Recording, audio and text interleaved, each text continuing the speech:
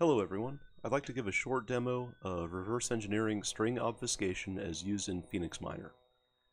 First I've got IDA Pro launched over on the left, and we'll load PhoenixMiner just by dragging and dropping. You can also do file open. These settings all look good. PhoenixMiner is of course 64-bit, as it needs enough memory space to map all the GPU RAM to fit the Ethereum DAG, which is at least 3 GB and still growing. So just go ahead and click OK to get started. At this point, IDA will load the file and start doing an automatic analysis, searching for functions and strings and variables and other bits and pieces of information. For the purposes of today's demo, I'm using IDA version 7. There's a free demo available and lots of resources for learning it. It's been around a long time. There's also a tool called Ghidra by the NSA, which is open source, but I'm not super familiar with it. It's much newer than IDA. You might also try this, but I'm going to use IDA for this demo. Initially, I started this decompilation looking for JSON RPC documentation for PhoenixMiner. I wasn't able to find anything conclusive online, so I figured I would just take a quick peek inside and figure out what's going on, and surely I would just find a big, like a switch case with a bunch of strings or something like that. That's not how this went. While the binary is loading, there's not a whole lot I can show you, but one thing we can use is the string dump utility. Under View, Open Subviews, Strings. So one of the more common APIs is miner_getstat1. And if we just search for that, it's not found. Even though this is definitely a supported API call, this gets you all the statistics about your miner. And this is really where our puzzle begins. So next, let's search for JSON real quick.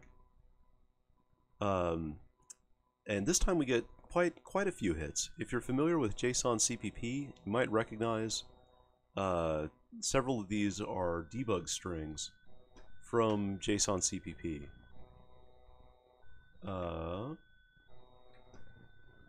Yeah, so for example, in JSON value, duplicate and prefix string value. Length too big for prefixing. Is right here. Also of note, if we double click on a string, it'll take us to the string and we can see other strings neighboring in the area. And if we click on the string name and hit X, we can see cross references to it. So this function is probably part of JSON CPP that has been compiled in and given an automatic name. It's just subroutine underscore the address it lives at. And C3 bytes in, hex of course. There's an instruction that loads into RDX the address of this string. So basically, there's JSON CPP.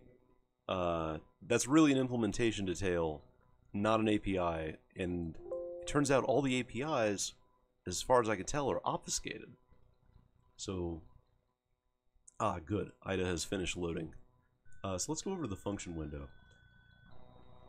Usually, when reverse engineering a program, you kind of have to search around through here until you find an interesting function to pick apart.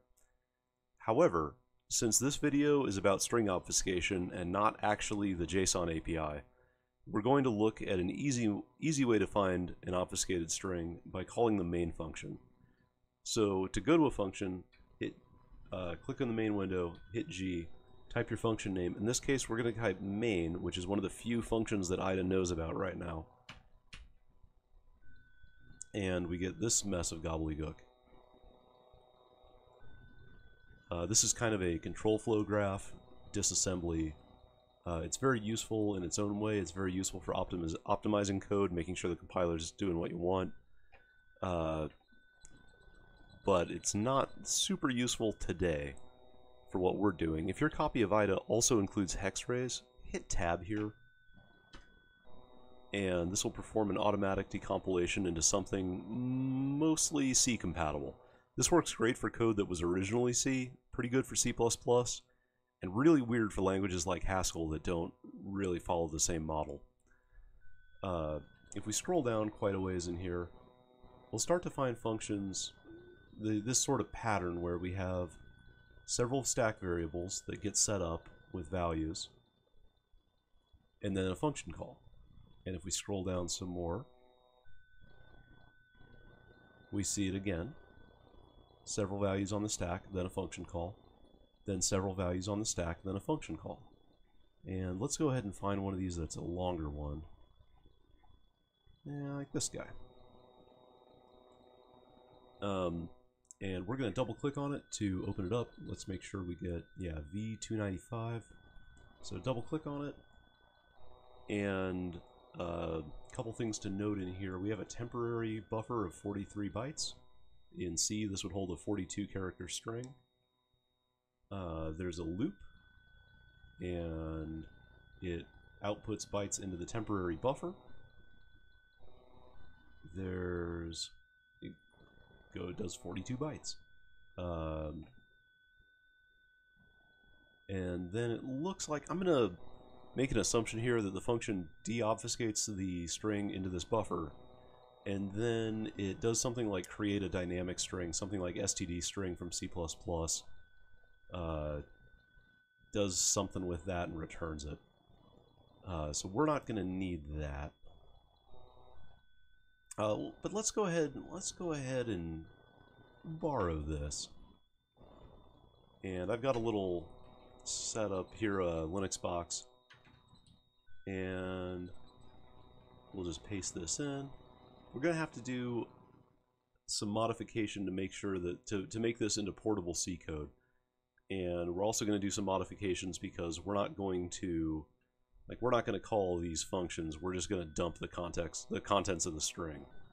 So I'll just quickly, we're not going to return a void star. Fast call isn't real. We're going to rename this function to decode42. dword is uint32t here. We don't need that one. v2 is a copy of a2, which we removed, so we don't need v2 anymore. We also don't need whatever this was. We will need to output a new line once we're done, and partway through we're just going to output a character, and we're going to output it as we walk through the buffer. Byte star is just really unsigned char star in portable C.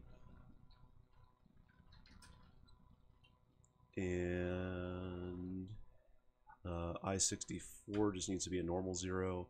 Also int64, that's just a thing, I think that's from a Windows API. This is looking pretty good except for this guy. This is a weird little thing that the Intel architecture can do where you can read and write from parts of a register. So this is writing 8 bits into the register that gets allocated for V3.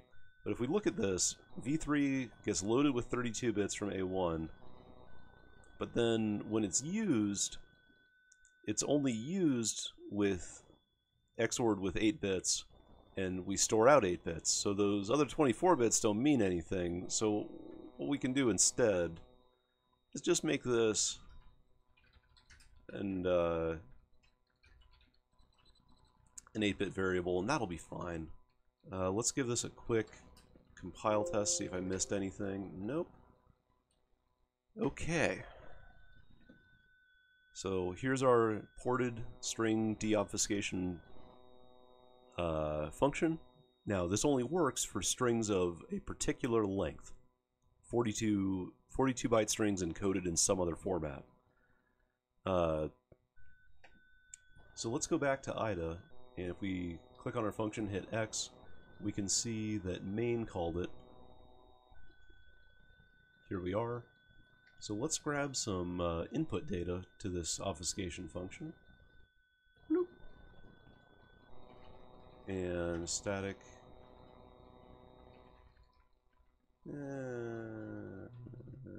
This is a static char input.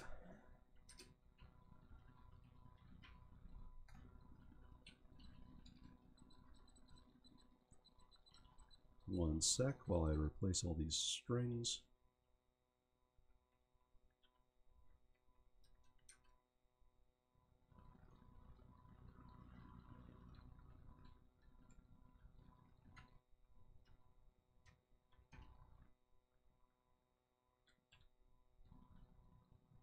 And now all we need to do is decode 42, the input.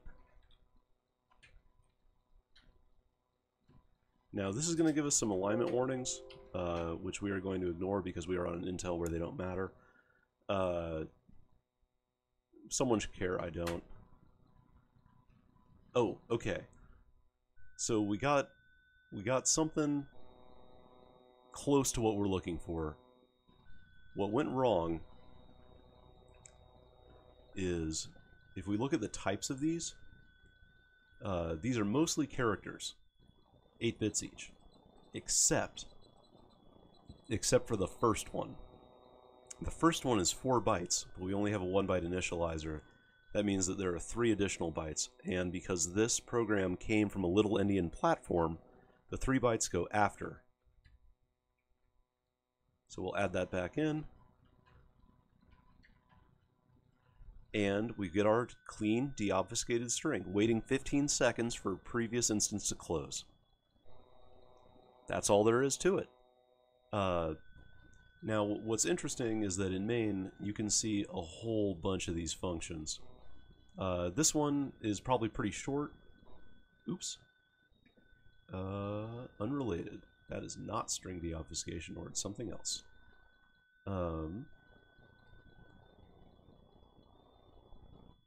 Here's another one. This one does a 7-byte string. Here's one. It does an 8-byte string. In C, you got to subtract 1 byte for the null termination character. Here's a much bigger one. 47 bytes. So what's interesting about this string obfuscation system is that they use seemingly a different algorithm for each length of string. This makes it a total pain in the butt to deobfuscate these things, because you have to manually port each length of string function. And because they're assembling these strings on the stack, it's very difficult to identify the source data for the algorithm. It kind of has to be done by hand as far as I can tell. Normally for a string deobfuscation, like let's say someone just encrypted all their strings with XOR FF. You would take the entire binary, XOR it with FF, and run the Unix string utility on it to dump all the strings out. It's easy. And then you could look up the offsets and figure out where those things went in the initial program. But with this, it's a lot trickier because each function has its own, basically its own slightly different algorithm. They're really just 2 kinds, and some of these constants, there's 2 kinds. There's this one, and then there's another one that has a second access to A1. These constants change. This constant changes. So like they're not super different from each other, but different enough that it's really quite a bit of work to decode every single string in the program. And you never know what you're going to get. So oh, drat. I should have named this. Okay, let's name this guy decode 47. Cross-reference, this is called in 4 places. But interestingly enough, if we go on the left to decode 47, we're probably going to find neighbors that are related to it. Like right next to it is decode 65. and right next to decode 65 is decode 73. And decode is just a name that I gave these, and 73 is the length that they seem to apply to. I'm just naming them that way I can keep track as I go through the program. You know, you can just continue on figuring out, oh, there's something completely different. So right here we've identified 6 of the decoding string deobfuscation routines. 7, 8, 9, 10, and you just keep going. Oh, here is an example of a different style where they reference the first 4 bytes XORed with the position in the string, additionally XORed with this guy that walks through the string. All those shenanigans. So that's pretty much covers what I wanted to talk about today. I hope you found this interesting. Please like and subscribe, and I'll see you guys later.